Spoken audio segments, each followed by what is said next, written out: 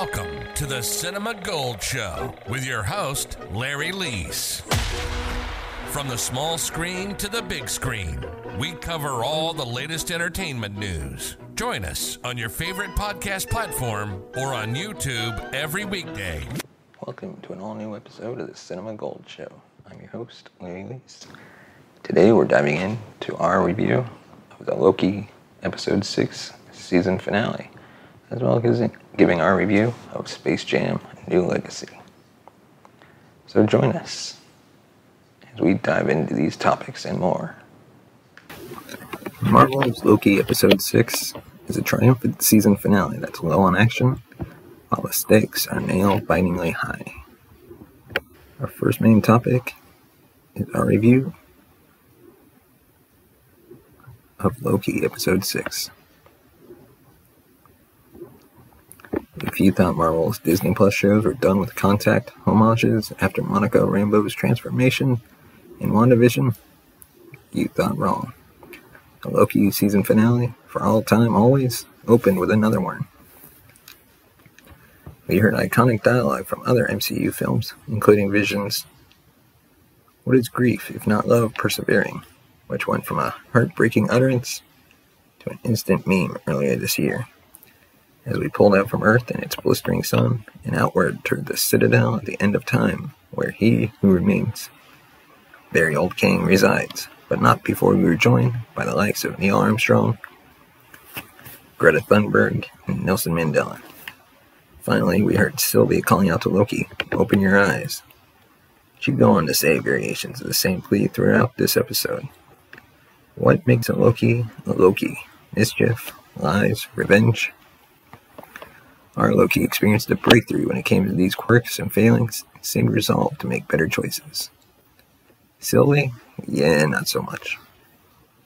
Sylvie only saw lies and felt revenge for her own pain and the suffering of myriad variants, as she sought the destruction of the TVA and ultimately the rebirth of the multiverse. I found myself just as much on her side as I was on Loki's, and the creators of the show did a great job to get me there, because Loki, King, and Sylvie all had valid points to make, while arguing about whether to kickstart the infinite possibilities of the multiverse. Once you open that box, it's not easy to close, existentially or narratively. But we knew a multiverse madness was on the horizon, and that Sylvie was probably going to be the winner of this particular argument. The Loki season finale reaped the benefits of getting most of its big action out of the way in the penultimate episode's battle against Alioth. And I felt no disappointment that for all time always had about half an hour of exposition in store. We started this thing by absorbing a ton of exposition, and that's how we were going to bloody finish it. This time, however, it was exposition I absolutely yearned for, and Jonathan Majors King was there to deliver it in spades as I hung on his every word. How good was Majors as King, though? I found him to be an instantly terrific addition to the MCU.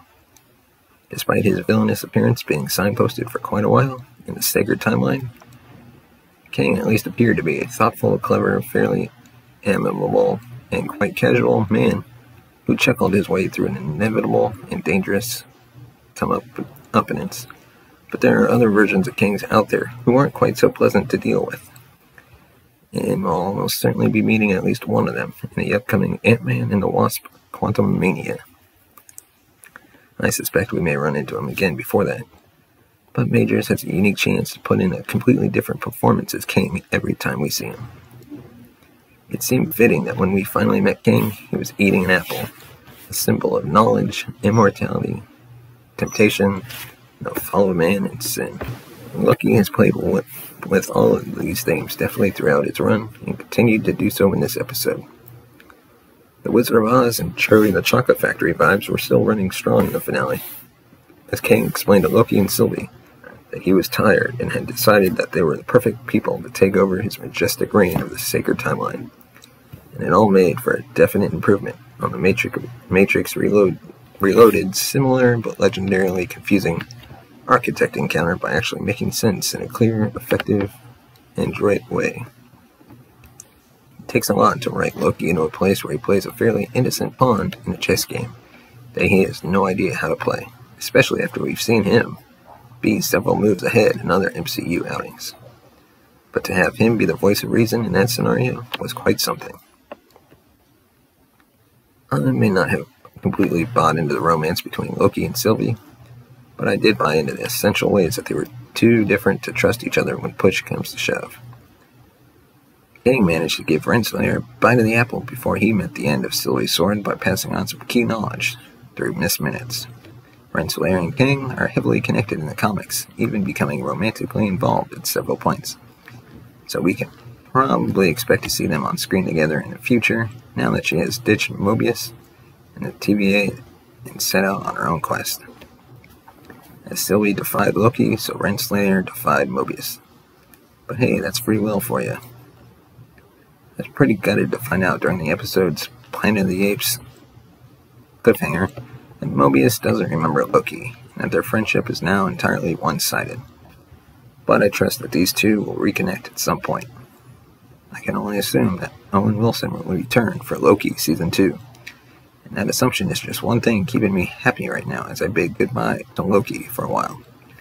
I enjoyed watching every episode of this series, but I'm glad that in the Season 1 finale, we not only got answers, but actually saw one of the Disney Plus shows dare to impact the MCU in a major way. Far beyond the kind of personal character and power development we saw with Wanda and Sam. Yes, the multiverse has returned, and we have no idea what madness lies ahead. Only that a war beyond our wildest nightmares with King at the center of it is coming. Couldn't be more excited to find out what happens next, or how Loki and the rest of the MCU will play their parts as Phase 4 unravels.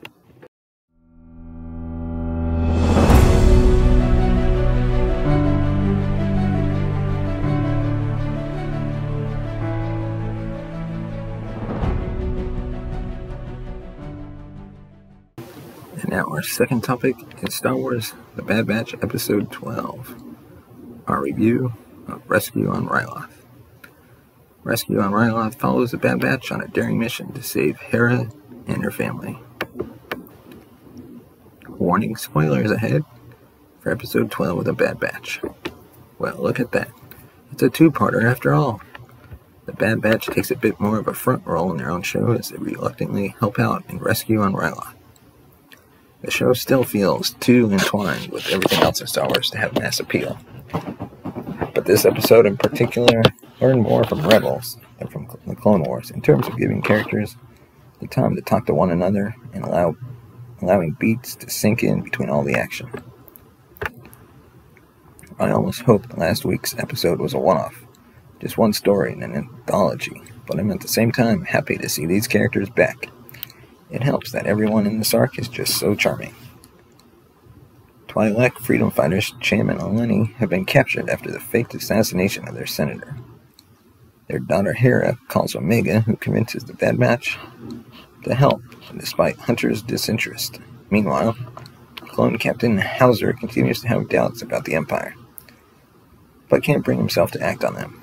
There was a lot of conversation in the fandom over the last week about whether Hauser's control chip was malfunctioning, or whether his doubt came from his personality and/or friendship with the Syndulas. And, well, more on that later. I like that the entire Bad Batch gets time to talk through their plans and air their opinions in this episode, which was refreshing. At the same time, the naivete of their position is grating. After all, these aren't proto-rebels. Instead, they're still shocked that the Empire would treat a citizen planet the way that Republic treated a separatist one. I don't mind the one-sided approach to soldiery, per se, since it fits the characters' perspectives. In addition, viewers are supposed to know that Batch aren't entirely in the right here. After all, Hunter thinks the job is too hard and refuses to help the citizens, even when Hera wants to pay him double. Omega's appeal to family is tested, and it's only when she pushes that the Batch gets involved. But the amount of work some conversations or even gestures and postures do in this episode was its major unique strength. Even the rather generic Admiral Rampart looks tired and distracted at one point. There's also time to develop a little bit of a dynamic between Hauser and Crosshair, who's on Rampart's bad side because his methods haven't been effective. That was also a nice reminder of the larger stakes. Remember, Crosshair is the Camino into proof that investing in clones is worth the Empire's money. Last week, we saw fans on Twitter giggling over the reluctant Captain Hauser, who, well, is a very handsome clone. His closeness with the Syndulla show his moral center. One, his control chip either doesn't affect or for some reason can't touch.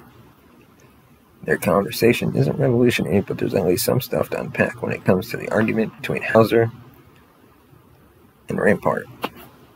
I have mixed feelings about the episode's utter disinterest in whether Hauser's choice to act on his doubts is purely from the heart or has something to do with his control chip. After all, the answer has implications for Crosshair. The ambivalence toward, which you all know I believe, has been a weak point of the show from the beginning.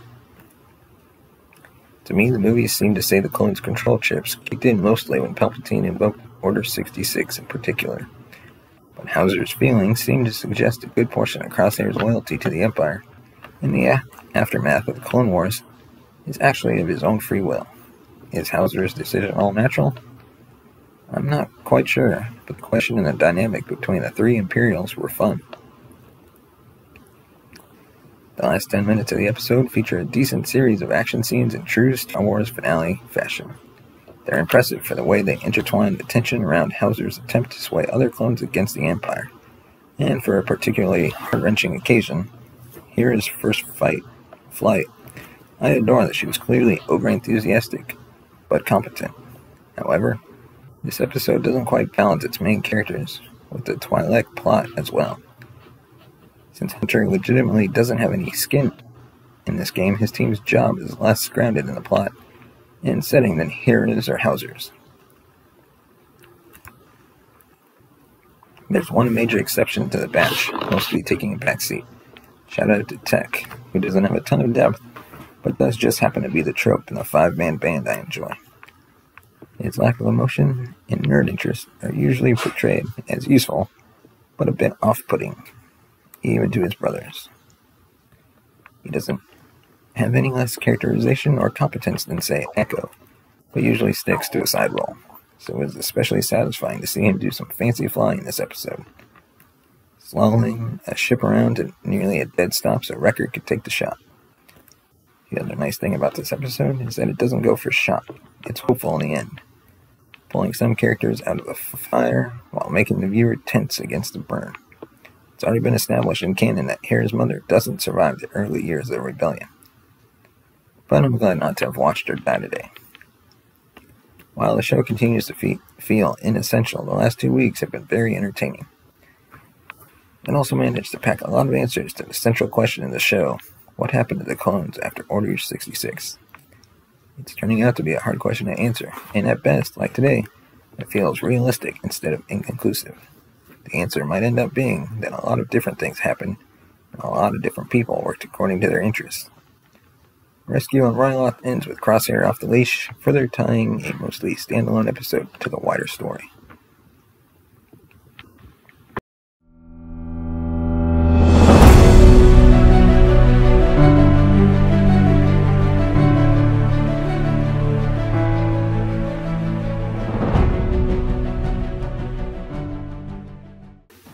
And our final topic, our review of Space Jam: A New Legacy. It's impossible to watch Space Jam: A New Legacy without comparing it to the original 1996 Space Jam starring Michael Jordan. The sequel, which features LeBron James as its basketball star this time, makes big strides in updating the premise for 2021, but ultimately acts as a calling card for Warner Brothers properties the way Ralph Wrecks the Internet was for Disney. There's still, however, a surprising amount of heart in the story, reminding audiences to stay true to yourself, but to keep things fun as well. The movie takes on the same beats of the original film. An all-star basketball star is trapped in a universe where he plays a high-stakes basketball game against a team composed of, by some measure, pro basketball players. This time, however, the stakes are more personal. The movie's LeBron James is a multi-championship winning, social media influencing, entrepreneur, basketball player who only wants his sons to focus on basketball. His son Dominic has greater passions for video game development and feels misunderstood that his dad won't let him be himself. After LeBron rejects what essentially deepfake pitch from Warner Brothers' AI program, AIG Rhythm, LeBron and Dom are kidnapped by the scorned AIG and trapped in the studio's serververse.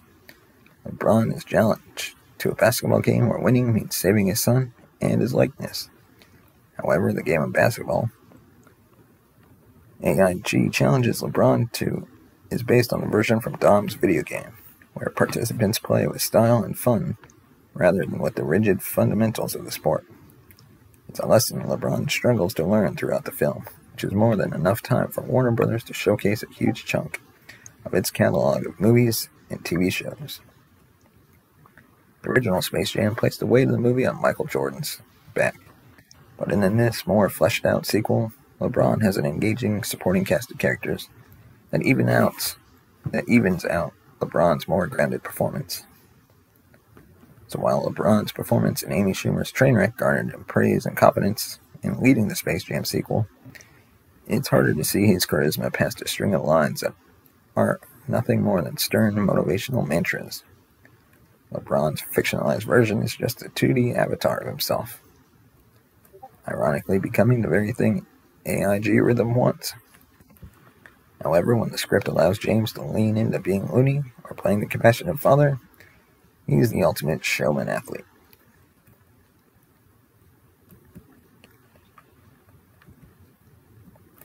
Removing himself from his superhero armor, Don Cheadle is an unhinged villain as the all-powerful king of the serververse. Removing himself from his superhero armor, Don Cheadle is an unhinged villain as the all-powerful king of the serververse. Channeling his unnerving spoof performance as Captain Planet, Cheadle's AIG pits son against father with a smile on his face, manipulating their relationship all for his own gain by hacking into LeBron's social media feeds. AIG's ease of control of technology outside of the serververse is questionable, but also serves as a reminder of the larger surveillance state we actually live in. The emotional core of the film is Cedric Joe's Dom, who has defeat and hope written on his face as he sorts through this complicated relationship with his father. He avoids tropes of being either a jock or a tech fanatic by being both. He can be great at basketball, but his face lights up when he talks about his true passions in tech. It's surprising and hard to believe at times that LeBron wouldn't encourage his son to be the best in anything he wanted to do. There's no denying that the movie is visually exciting, inviting comparisons to Warner Brothers' similarly flashy Ready Player One. The movie seamlessly transitions through different styles, from Looney Tunes to Bruce Timm to classic Ben Day comic book styles, while also mixing in live-action, modern, and old Hollywood film aesthetics. The most impressive feat of the sequel is now incorporating video game design as a form of entertainment, and the CGI of the digital video game space is impressive. The Goon Squad is a team of elemental and monster human hybrids, favoring to show more physical resemblance to the pro players over the extended cameos in the 1996 movie. The worlds and characters also move smoothly within these dimensions, with only a few of the Looney Tuners looking a bit off. Yeah, we're talking about you, Bugs. The background live-action characters we see at the game, however, are distracting and underwhelming. It might have been better just to digitally insert actual movie characters, instead of seeing unsettling Halloween costume versions of Pennywise cheering alongside White Walkers and Droogs. And yet, for all the spectacle, our Looney Tunes characters are sidelined and wasted in this sequel. Even Zendaya's Buzzy casting as Lola Bunny gets lost when you have dragons, and the exciting Goon Squad filling every second in the serververse. As Warner Brothers faces tougher competition than it used to with Disney and Pixar's continuous output, the rise of adult-oriented animation and anime becoming more accessible and popular in the US feels more like a passing of the torch. And that's a little odd considering the Looney Tunes brand has been revived on HBO Max, with new episodes and, if anything, this should serve as a revival of the franchise for new audiences, or even a reminder for old fans. And that is all we have for this episode of the Cinema Gold Show. Let us know your thoughts by sending us a tweet at Cinema Gold Show. Let us know what you thought about Space Jam and New Legacy. If you've watched it, let us know in the comments section below. And thanks for watching, and we'll see you next time.